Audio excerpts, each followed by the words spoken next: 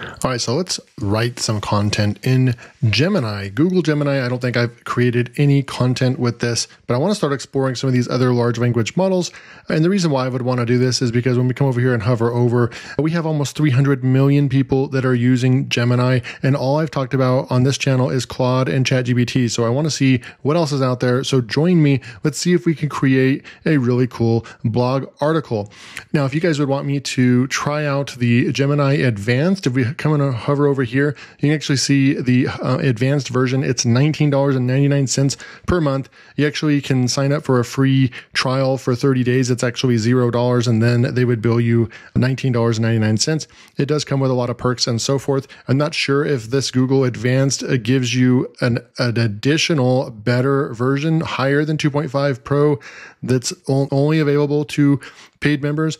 But right now, this video is about 2.5 Pro that just got released. So you want to make sure that you go up here and you change the model that you're going to be using. Another couple things that I did in my research was I came over here and I said, hey, is it better to turn Canvas on or off when you're creating blog posts? It says in general, use the new Gemini Canvas is generally better to have on because it provides a collaborative space to generate, refine, and share content, offering features like quick editing tools, tone adjustments, and ability to export to Google Docs.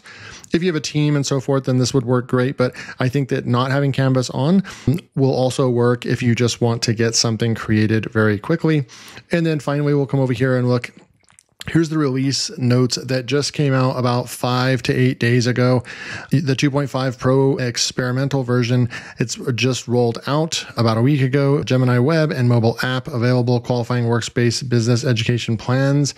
And so it does look like the experimental is even higher. They don't really share what is better about it, but this experimental model is meant to be an early preview and can have an unexpected behaviors and may make some mistakes.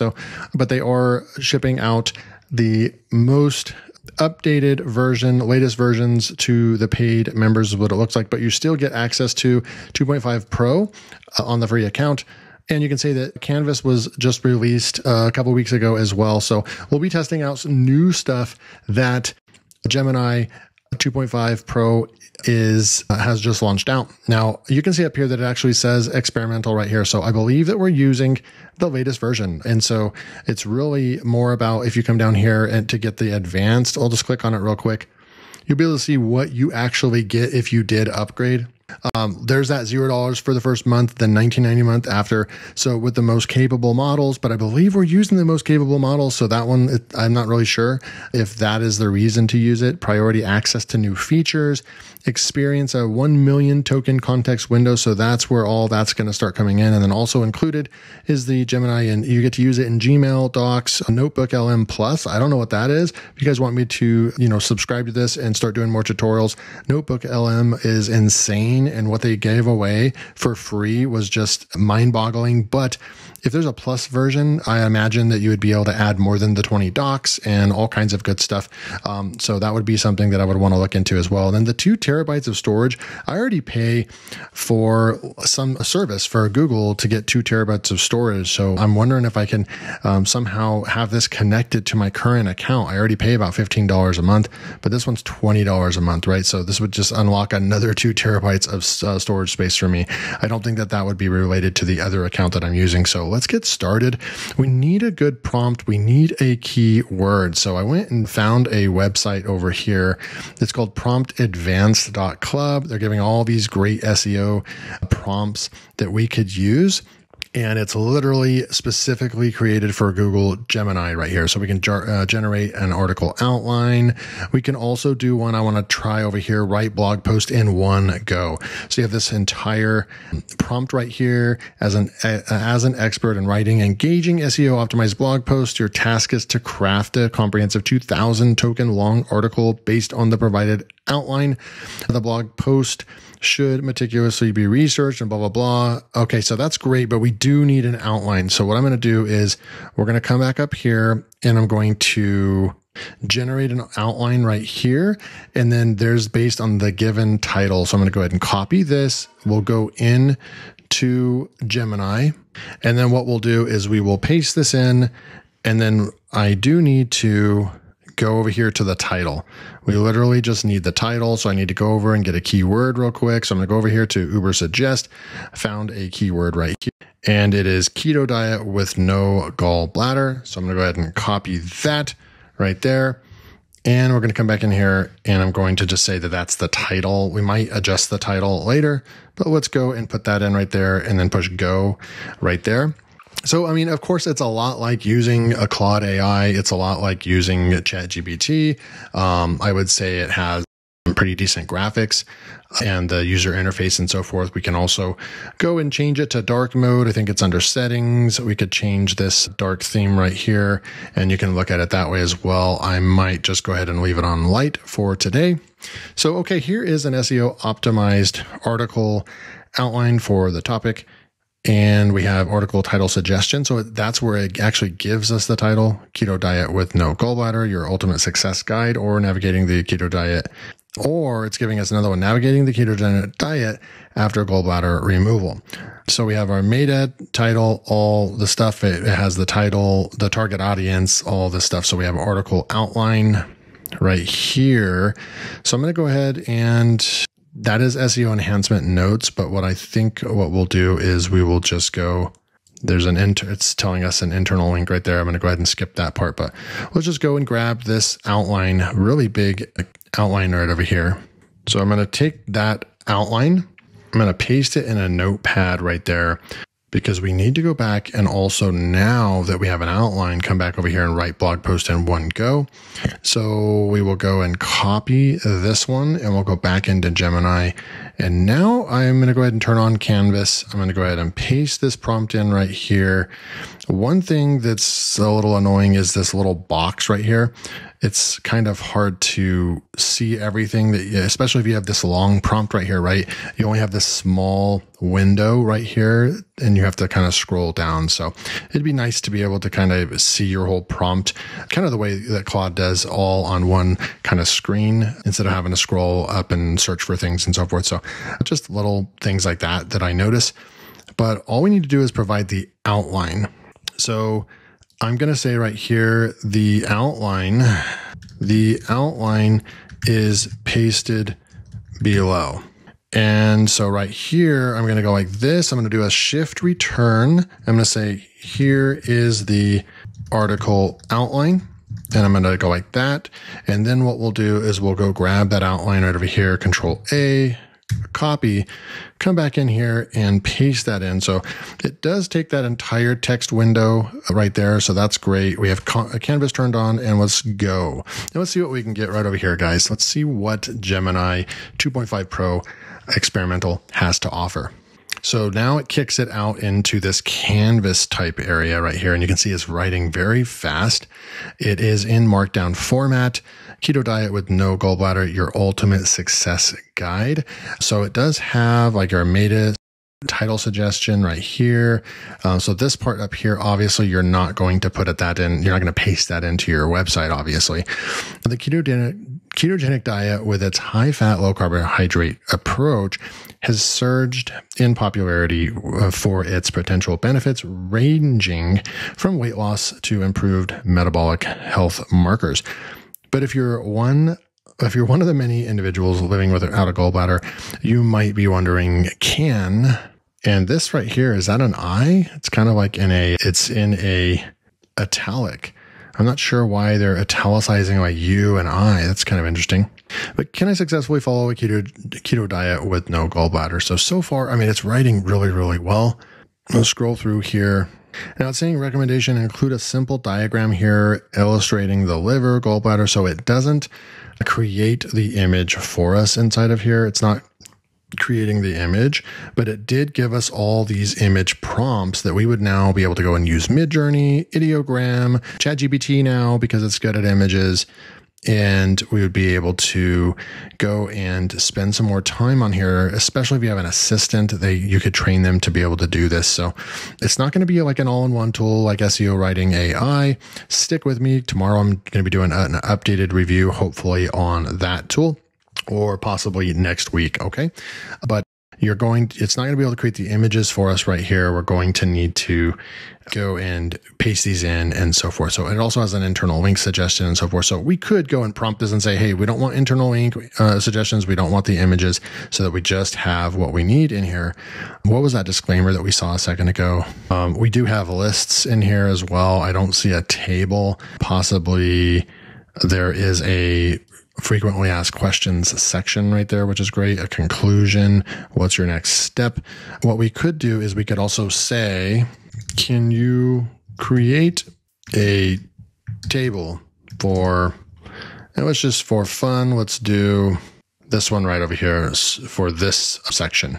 For this section here, we'll paste that in and let's see if it can create tables. Okay, I can definitely reformat that section in the canvas into a table for better readability. Here's the updated article with the food guide section presented as a table. So it's going to go ahead and fix that for us right now. So it's kind of doing this like from like the way that artifacts work. I'm pretty sure all these major tools have this feature. Claude has it. I believe ChatGPT has it now. And then they're mostly just calling it Canvas. Most of them are calling it Canvas. So I love it did it in real live format. Claude is really good at that as well. So now we have our nice table right there. So really liking this. Let's go back up to the top, and there is it starts right here. I'm going to go ahead and just copy the whole thing as we go down. What's your next step? Ready to start your modified keto journey. So that whole thing is right there. I'm going to copy this and we're going to go into word counter real quick. I want to go back just to make sure I'm not missing anything. Count, export. Yeah, I don't see it, but we can export this to docs and we could easily get the word count inside of docs, which is cool. I'm just going to copy this and paste that in under my word counter. And it easily wrote a 2,471 word article. So just right off the bat, this is very impressive. Claude has come a long way, and I was able to get about a 1,400, 1,500 word article written in one go with Claude. But that was just recently. Up until that point, I couldn't, with ChatGPT or Claude, I couldn't get more than about an 800 word article in one go. This is my first attempt at using Gemini.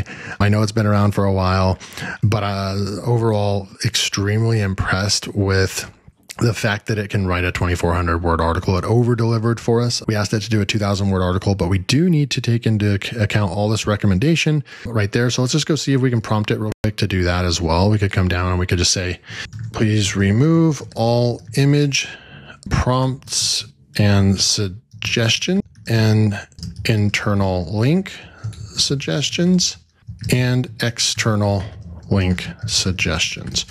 Keep only the article that will be published.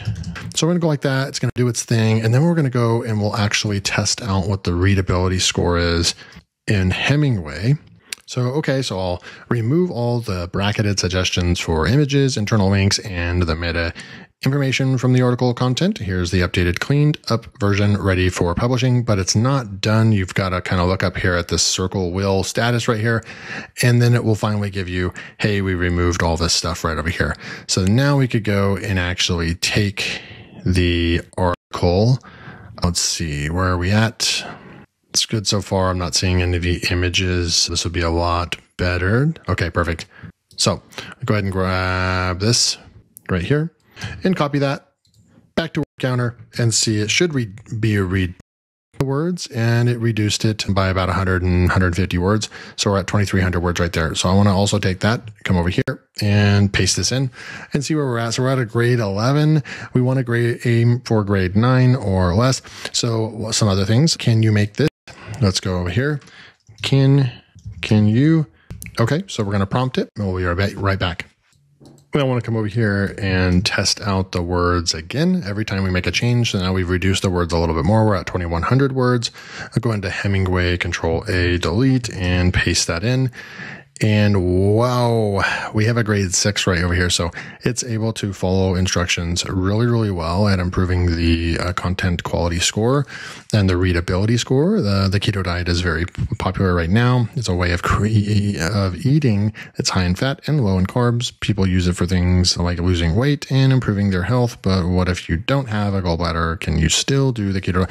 So, I mean, so far this looks really, really good. You can also use this tool to identify some of the harder sentences, longer sentences, go and improve them and so forth. But overall, really nice 2,000 word article right there. This is my first time and first crack at using Gemini. I'm going to do more tutorials and more experiments. I probably should go and post this, see if we can get some of this content ranking and so forth, because I like to kind of look and see based on proof and if things actually can rank and work. Some of the advantages, obviously, that this is in one go. This wrote an impressive article that so far, just glancing through it, it is reading really well. It's able to follow instructions very quickly when we ask it to make changes to the content. And it was a nice, lengthy, over 2,000 word article. So very, very impressive from that standpoint. Probably the best that I've seen out there. This definitely beats ChatGPT and Claude when it comes to length, and possibly might be a better writer than those two for this use case. Some of the cons would be that it doesn't create images like some of the other tools. I believe that ChatGPT will be able to create images. Not sure on the go while writing a blog post. Let's see right over here. Can you create 3 images for this blog post? It should be able to, I'm thinking, right? So something went wrong.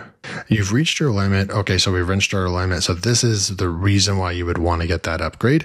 We can't prompt it any further right now, but just stay tuned. I'm going to do some more. I'll probably go ahead and just subscribe so I can make those videos and not be limited. One of the great things about, tuning into LearnWire is that I'm a pro subscriber to Claude AI, a pro subscriber to ChatGPT. I'll probably pick up this Gemini as well. And then possibly picking up, I haven't ran into any limitations yet on Perplexity. I use it on a daily basis, but usually I'm able to prompt it, 3 to 5 times per day, and I usually get the research done that I need. But if I started doing more tutorials on Perplexity, I probably would need to get a subscription as well. And they all are kind of, mimicking each other when it comes to the pricing. It seems like $20 per month is the sticking point, and that's where all these major LLMs have just kind of copied each other and said, hey, I don't want to overprice or underprice. I just want to price exactly what, ChatGPT and Claude did. So everyone's doing $20 per month. Let me know if you guys want more reviews and tutorials like this. I kind of want to expand and just kind of have some fun experiments with this stuff and not just do software reviews. So thanks for tuning in, and I will see you in the next video.